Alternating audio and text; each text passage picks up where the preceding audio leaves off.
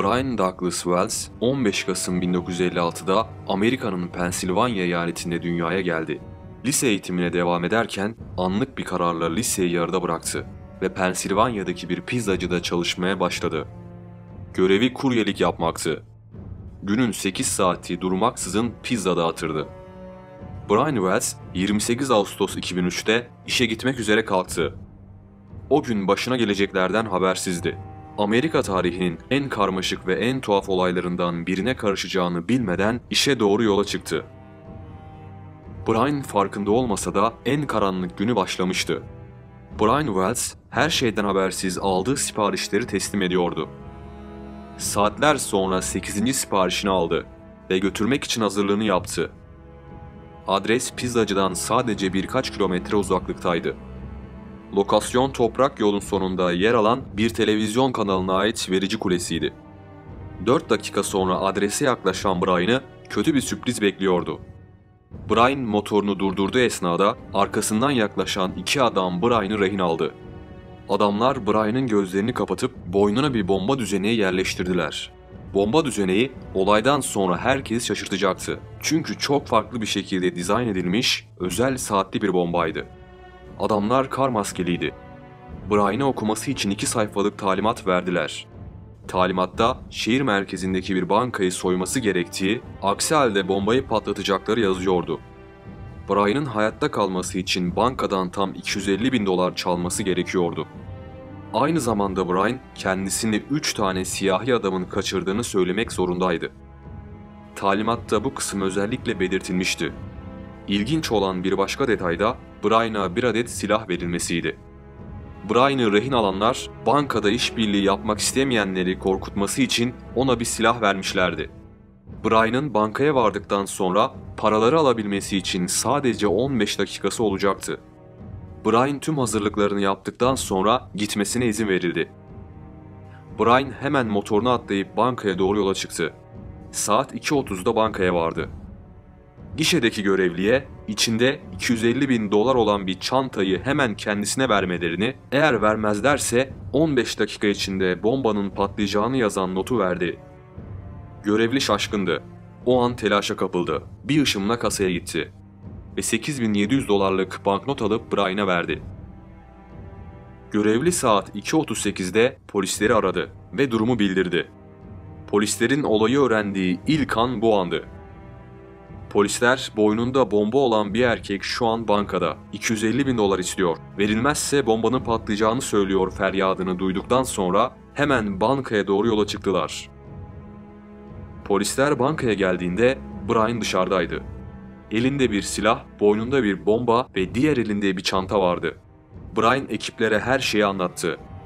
3 siyahi adamın kendisini kaçırdığını, banka soygunu ve diğer birkaç görevi yapmak zorunda olduğunu söyledi. Brian bunları söylerken polisler çoktan Brian'ı tutuklamışlardı. Polisler Brian'ın üzerindeki bomba düzeneğini etkisiz hale getirmekle zaman harcamadılar. Önce çevredeki halkın güvenliğini sağlamak için uğraştılar. Bir barikat kuruldu ve halk olay yerinden uzaklaştırıldı. Daha sonra Brian'ı bir parka götürüp banka oturttular.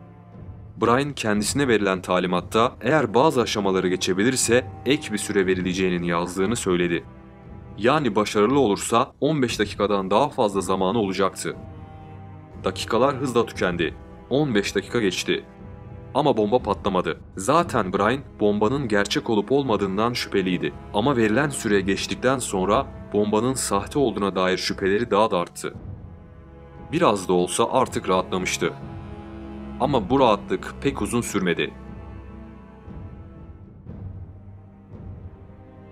Saat 15:10'a geldiğinde Brian polis arabasına doğru yönelmiş, onlara bir şeyler anlatmaya çalışıyordu.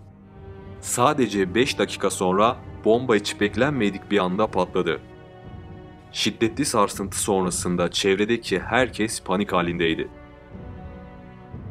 Brian ise saniyeler içinde hayatını kaybetti. Bomba imha ekibi saat 15:18'de olay yerine ulaştığında bomba patlayalı sadece 3 dakika olmuştu. Etrafta müthiş bir kaos hakimdi. Olay haberleri çıktıktan sonra halk olay mahalline gelmiş, ortalıkta izdiham oluşmuştu. Birçok televizyon kanalı olayı canlı verdi. Ama patlama esnasında teknik bir arıza yaşanmış ve görüntüler canlı yayınlanamamıştı. Brian'ın sipariş için gittiği TV kanalı olaydan sonra görüntüleri bazı medya organlarına dağıttı. Hatta aylar sonra görüntüler bazı internet sitelerine bile sızmıştı. Bombayı inceleyen polisler bombanın bir baston yardımıyla yapıldığını gördü. Bombanın 2 bileşeni vardı.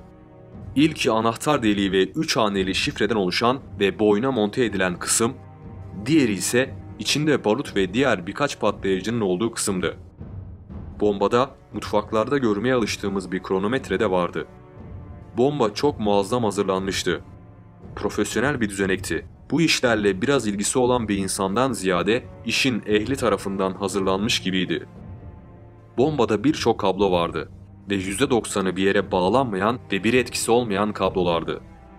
Adamlar yetkili insanların kafası karışsın ve zaman kazansınlar diye böyle bir yöntem bulmuşlardı.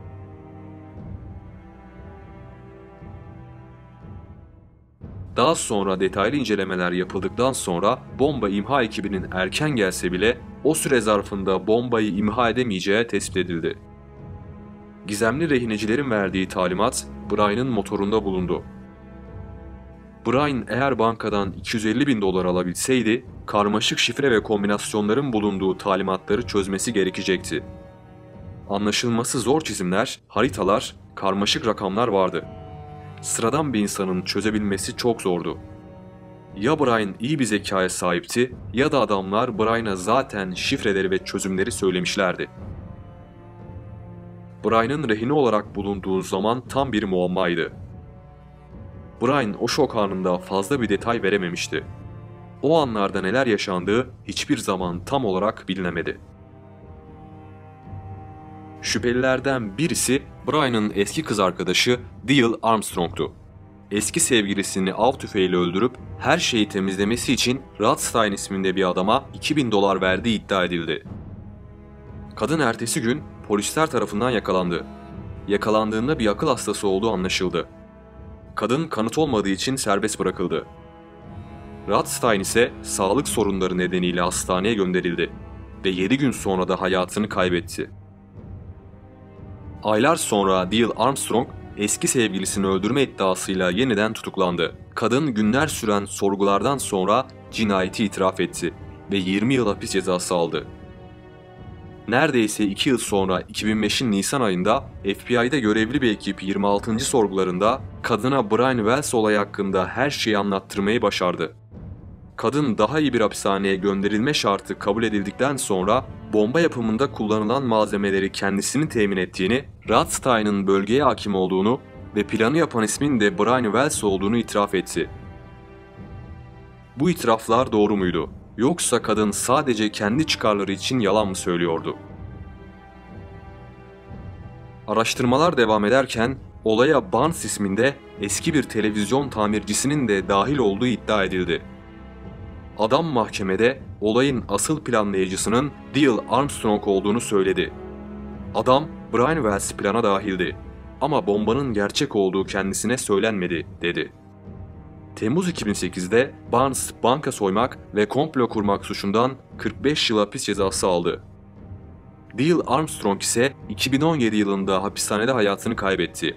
Ölüm nedeni kanserdi. Brian Wells'in ailesi suçlamaları reddetti ve Brian'ın masum olduğunu söyledi. Olay Amerika'da tam 3 kez en çok konuşulan haber oldu. 2012 yılında Jerry Clark ve Ed Palitella bu olay hakkında kitap yazıp yayımladı. Daha sonra Brian ve diğer şüpheli isimleri tanıyan bir kadın, Brian'ın bir kurban olduğunu, diğer isimlerin ise onu kullandığını iddia etti. Dale Armstrong, Barnes ve birkaç tanımadığı kişinin bu olayı önceden planladığını anlattı. Kadın daha önce korktuğum için ifade veremedim dedi. Brian Wells masum muydu? Yoksa her şeyin başı kendisi miydi bilinmiyor. Ama hangi tarafta olursa olsun bombanın patlaması onun için de büyük bir sürpriz olmuştu. Çünkü her ne kadar endişeli gözükse de polisler patlamaya dakikalar kala çok rahat olduğunu söylemişlerdi. Geride başarısız bir soygun, 3 ölüm ve yanıtsız kalan onlarca soru kaldı.